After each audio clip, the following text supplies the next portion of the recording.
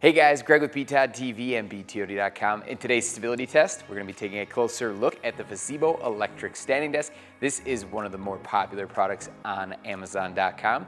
Now, if you haven't had a chance to watch our stability test before, we like to look at the stability of a standing desk at different heights with different weights applied to the surface. If you'd like to learn more why we selected those weights and heights, I highly recommend you check out the link in the top right-hand corner, which talks about standing desk stability testing explained. With that, let's go ahead and jump into the tests. Before we go ahead and show you the first test, let's talk about a couple things. Number one is the setup. As you can see, we do have 3 cinder blocks plus a smaller dumbbell and the weight of the surface to hit that first 100-pound mark. This desk has a range of about 28.5 to a little bit over 46 inches, so we're going to be looking at both the bottom and the max height and 2 heights in between as we check the left to right wobble and the front to back rocking motions. With that, let's go ahead and get started with our first test. So again, we're at the bottom height here, just a little bit over 28 inches. We're going to check to see wobble first, and you can see at the bottom with the Fezibo, it isn't good. We'll just say that. There's motion for sure, back and front to back and left to right. That's not going to bode well as we jump up to the next height, which is going to be 39 inches. 39 inches is the average standing height for the average height female in the United States, which is about 5'4". So now,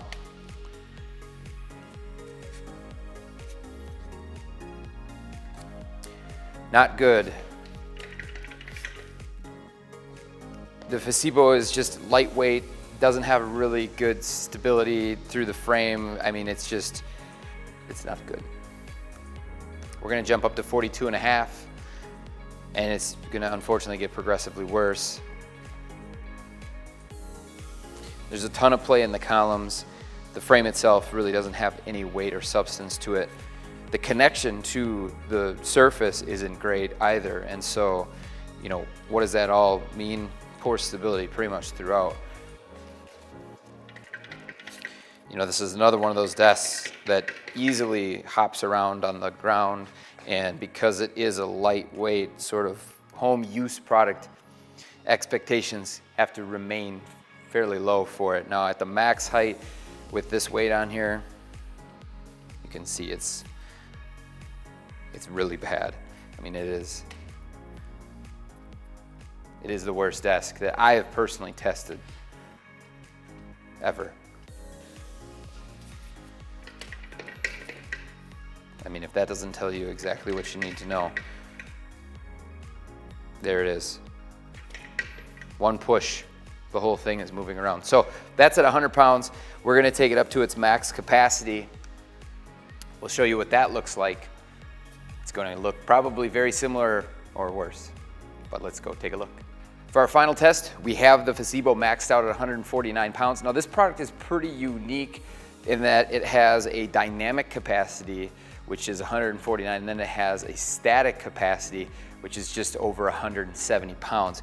Now, with this much weight on it, and you saw what it looked like before, I really wouldn't highly recommend putting more than this, even though it's, the static load is a bit more. I think this is plenty for this particular frame. I'd be concerned with especially how it connects in the surface, and you're gonna see that here as we test this.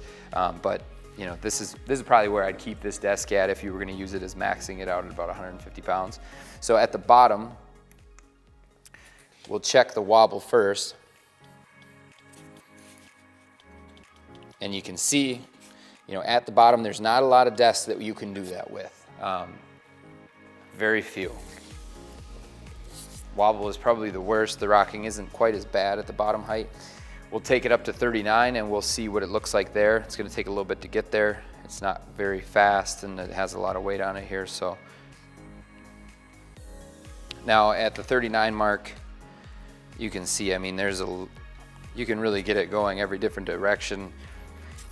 A ton of movement here. And I don't necessarily want to push too hard on it either, because the thickness of the surface with the length of the screws and all the weight on there, that's a concern of mine, because the way it's holding into the surface with all this weight on there, the screws are bound to pull and release from the surface. So that's something to definitely consider if you're getting this desk and planning to put somewhere near 150 pounds on there. If you really lean into the desk, I'm not sure how that would go, but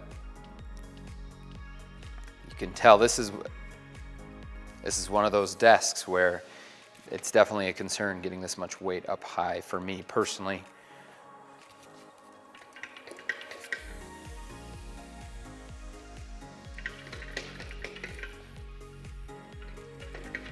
You can really hear those feet moving around. You can see the desk jumping around. We'll go up to the max height.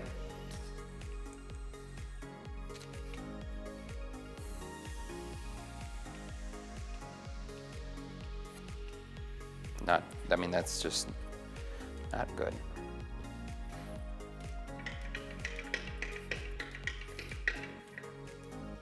So, what do I think for stability on the Fezibo product? It's not good. I mean, it's probably the worst desk that I've tested for stability out of all of the desks that I've tested in the past 4 years. If you've been following our channel or following the Learning Center, and I've seen quite a few, this is, of the cheap desks, the commercial grade, it's definitely the worst desk that I've tested.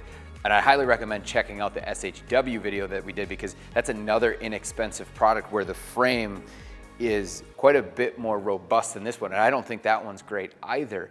If we were to kind of group these into the 3 most popular on Amazon, which is like the FlexiSpot EC1, the Fezibo, and the SHW, this is hands down the worst out of all of them.